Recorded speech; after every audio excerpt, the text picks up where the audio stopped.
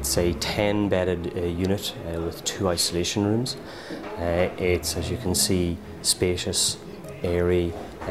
It's the delivery of care to level 2 patients.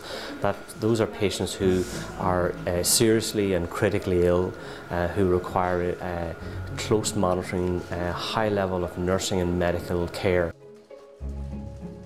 Hopefully, by having these patients in a setting whereby they are able to receive high quality care, we will recognise deteriorations earlier, hopefully avert the need for patients to be transferred to the intensive care unit, or if the patient does need to be transferred to an intensive care unit, we will be more advanced in plans for transfer at an earlier stage, so making it safer.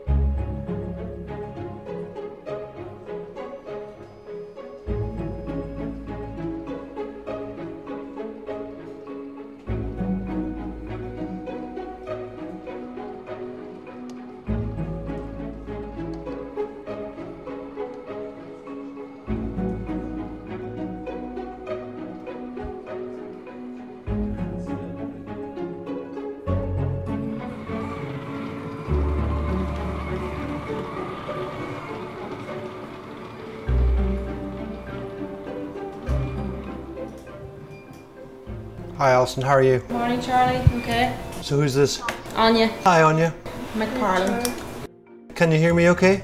Yeah. This is Charlie, one of the doctors from intensive care in Craigavon, alright Anya? Do you mind talking to me through the robot? Yeah. Can I talk to Alison about you for a couple of minutes? Yeah. Okay. So what's the story here, Alison? She's a 14-year-old girl. She came in with right iliac ossett pain and epigastric pain. Had her appendix out 2 weeks ago following perforation for that. There was then decided to take her down for a laparotomy, so she's day 1 following that for small bowel obstruction because of adhesions. Could you just move your head very slightly so I can see the monitor? Yeah. Okay. Okay, so all her obs are essentially normal? Her observations are stable, yeah. What about yourself, Anya? How are you? Not too bad. Are you comfortable? Are you a bit sore? There's no pain, just over the wound. That's it. Yeah, just flip that back. She's on paracetamol regular and she's also on her PCAS. Okay. Okay, and can I see the fluid balance as well? Yesterday's fluid balance is so she's on her paediatric fluid balance, so positive 848 mils. Okay. Her NG aspirate there was 240 mils in the 24 hours. And has she had bloods this morning? She would have her bloods, but they wouldn't be back yet, Charlie, the results. Okay, when's the last sodium we had? Yesterday. And what was that? 4-1. What fluid is she on at the moment? She is on Hartman's, going at 80 mils an hour. Okay, and there's a sodium's gone off this morning, has it? Sodium went at 1 o'clock this morning and it was 142, and she'll have a repeat done for the 12 hourly at 2 o'clock this afternoon. Is there a catheter in? She's on arteriometers. Okay, and where's that? Is that on the other side? Could I have a quick look at that maybe? So she's meeting 30 mils an hour.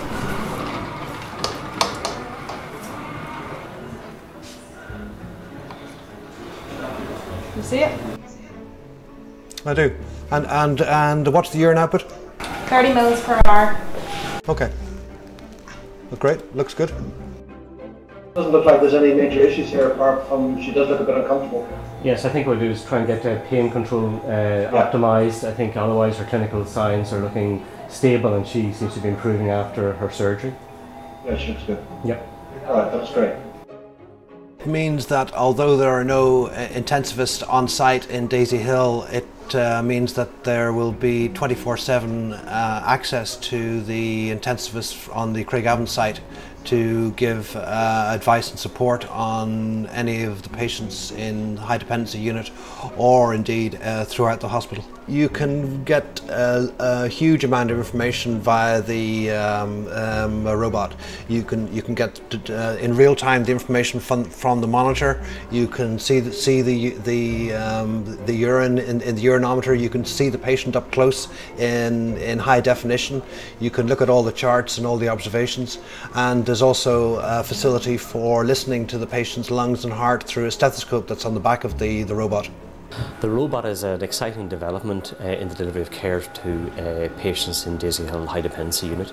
This robot, as you can see, is mobile, can go around and conduct ward rounds with the nursing and medical staff in the high dependency unit, can interact directly with patients, converse with them, look at their clinical parameters and make decisions and give advice on whether patients need to have their treatment changed.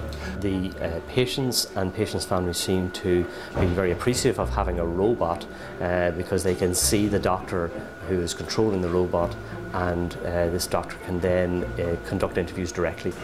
Well, I thought it was a bit unusual, the robot coming around, but it's nice. It's a bit unusual. It brightens up the place as well. A different doctor coming around, different opinion, you know.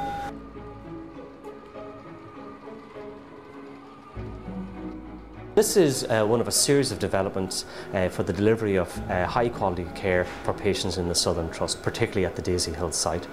We would look at this in conjunction with other developments as showing the Trust's commitment to enhancing the services that are available at Daisy Hill Hospital, and to continue to provide the high quality care that's necessary for an acute hospital.